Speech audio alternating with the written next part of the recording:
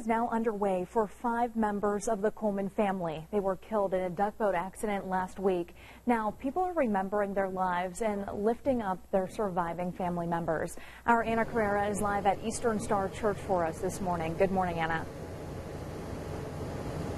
Alyssa, since the last time we saw you, this parking lot behind me is really starting to fill up. A lot of people are going to be coming out here today. It's certainly going to be a very emotional day, and there was a lot of special moments yesterday as well. Something happened right after the services in the church. Hundreds of people went outside with balloons, let them go, and let them fill the sky. Attached to each of them was a picture of Glenn, Reese, Evan, and Aria with the words, "Let's go play, Daddy." And you can see the support there, and another person who spoke in yesterday's services talked about just how important that would be for Tia Coleman, Glenn's wife, and the mother of those young children.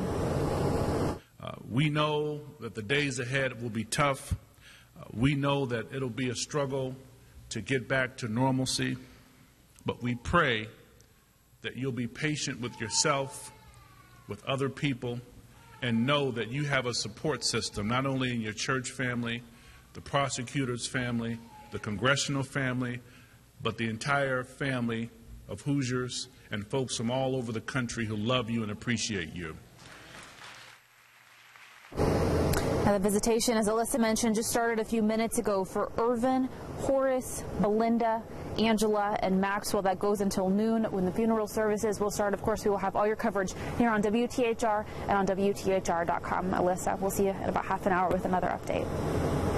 Thank you so much for continuing to follow this for us today.